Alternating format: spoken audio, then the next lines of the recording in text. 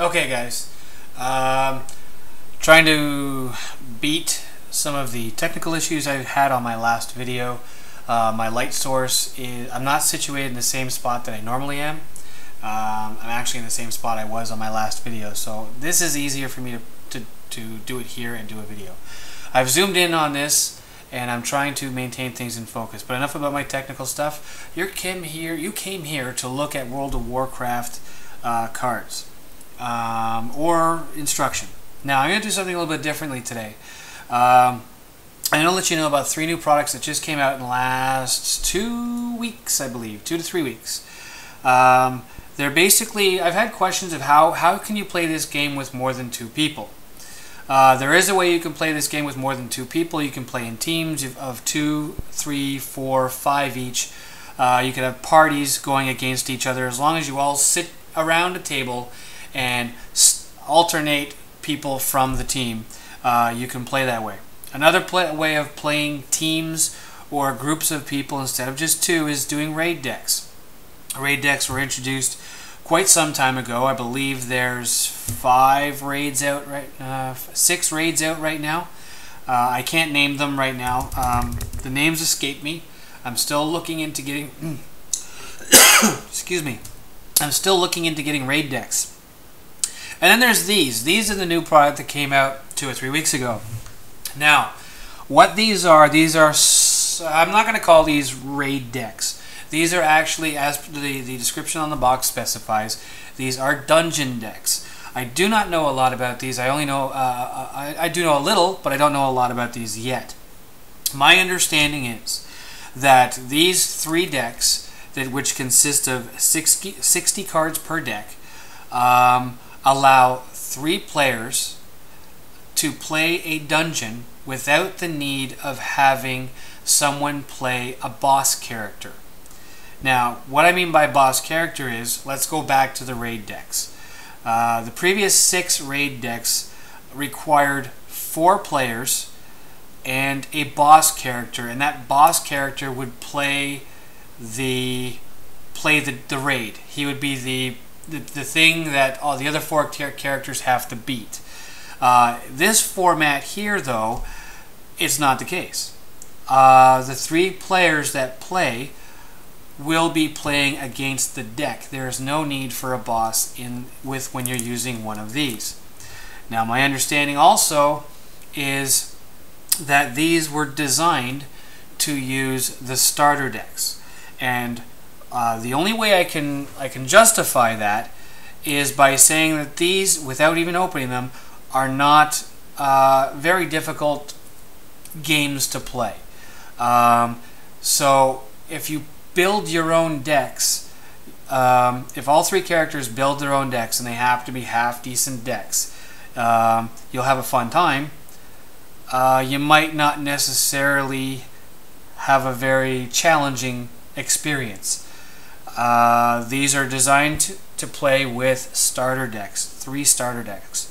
So what I'm going to do is I am going to open them. Oh, before I get into that, these decks are fashioned after what I'm told is the 3 most popular dungeons in the MMO World of Warcraft video game.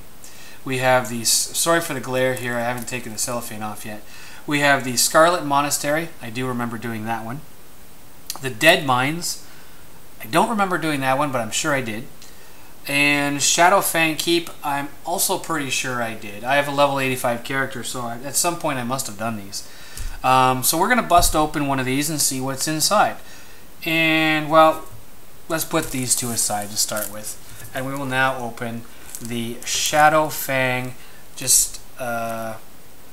sorry, let's see if it will not focus with the cellophane on. Focus. Okay, there you go. This is the Scarlet Monastery Dungeon Deck, 60 game cards per pack, or sorry, per deck. So we're going to open this up, see what we have in here. So far, as of late, all I've actually seen is people breaking open the treasure packs that you can get with these particular cards. So here we go. Well, let's just Open it up, see what's in here. Again, I've never seen these before. I've never seen them on. I have mail. Never seen them online. Okay, so you get, for starters, the Dungeon Decks character sheet. What this is yet, I don't know. You should get 3 of these in. I would suggest probably laminating these because these look like something that you would need in the game. So laminate these puppies, and then you can reuse them so you don't go drawing all over them. Or better yet, photocopy them, keep a digital copy, scan it, keep a digital copy, so you can reprint a new one at a later date. And I believe, if I'm not mistaken, they give you 1, 2, 3, 4. Actually, they give you quite a these. 5. They give you 5 of them. See, so basically you get 5 of the character sheets to start with. Okay, trying to keep this so it looks halfway decent.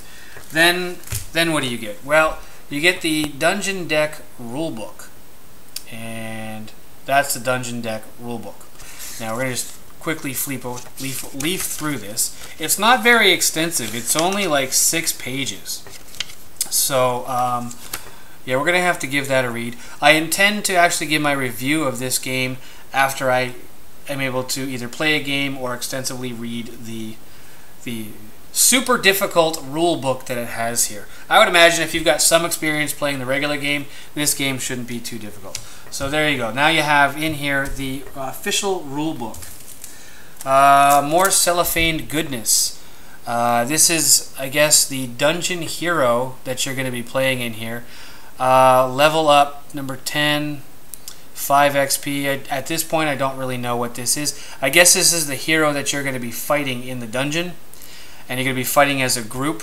I think this is designed to flip over cards as required so all 3 players can actually play. Don't know yet. Again, once I read the rules, I'll revisit this and explain how this works. So let's open this up and see.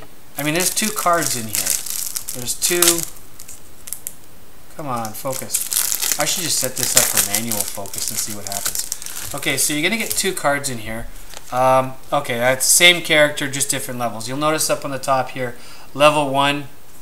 And on level 1, these are the stats for level 1. Okay. And then we flip the card over, and we have level 2, as shown and indicated in the corner, but different stats, or different information down here. And I think you get XP for killing this guy. The second card starts you at level 3. Again, different specs or stats on the card. I'm not able to get it to focus at this point because I'm moving around too much. Okay, and then you flip that card over as well, and it goes to level 4. Okay, again, with different stats on the card. That takes care of these cards. I'm trying to display them. These cards here. What else is in the pack? Interestingly enough, a deck of cards. Okay. One thing to notice about these cards is they have a gold border. In the past, when you bought raid decks, there were cards in that deck that had a gold border. The gold border signifies that these cards with a gold border are not legal to play in an event because they're overpowered. Okay, for the most part, overpowered. So the ones with the gold borders you cannot play in any sort of tournament or sanctioned event. You cannot build your deck with these.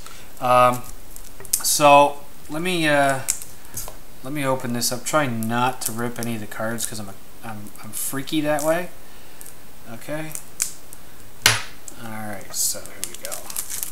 Now I'm just going to do the one because I don't want this to be a long-winded. I'll do the other 2 in successive videos. I imagine that these icons at this point, without reading the rules, basically mean that this is a dungeon deck.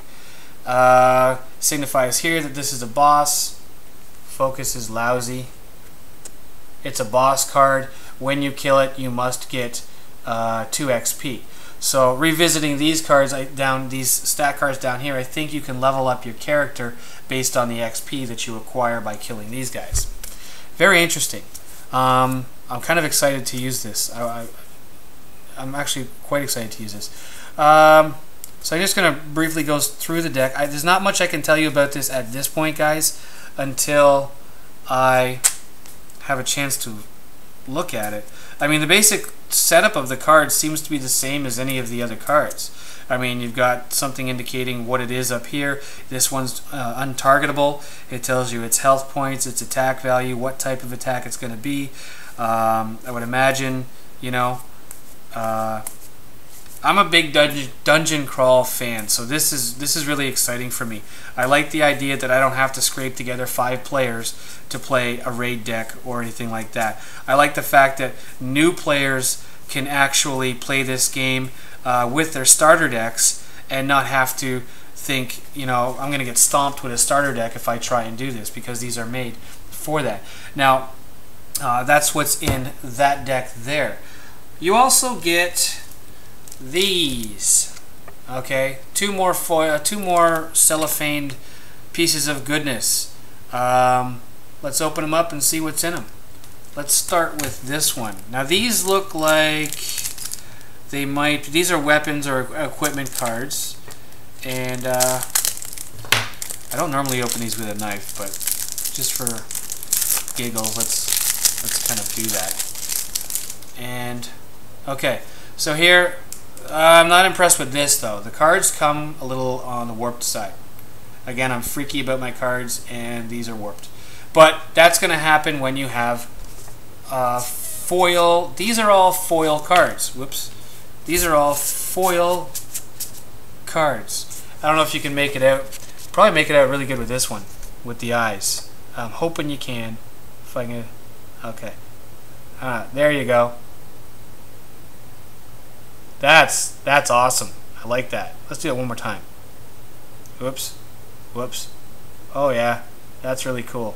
Okay, so these are all basically foil cards, and I don't know what role these take in this particular setup as of yet, but we'll find out shortly. So that takes care of that deck.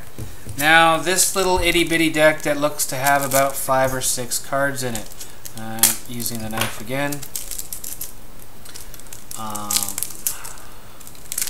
And I apologize, guys, for not. I wanted to do an open break for you. I cannot answer any questions with regards to this game yet or this setup yet, because I don't know much about it.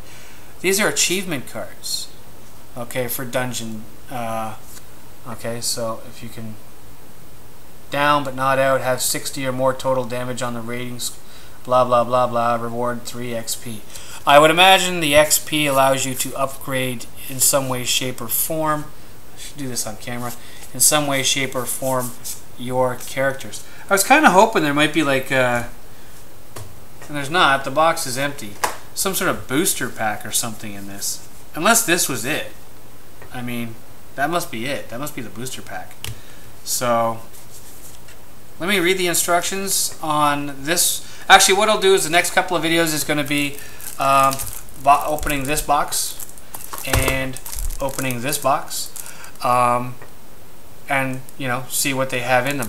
I will mention the next 2 videos are going to be very, very similar to this one, because I would imagine, aside from theme, the cards are going to be identical. You know, with the fact that these are going to be related to the Shadowfang Keep instead of whatever this one Scarlet Monastery. So let me know how you like this video. After I've done the box openings for these 2, I will then do a review individually based on which one I'm looking at or potentially playing. Thanks for watching, guys. Hope you have a good one. If I don't hear from you until Christmas or holiday, whatever you practice, have a great holiday. Catch you guys later.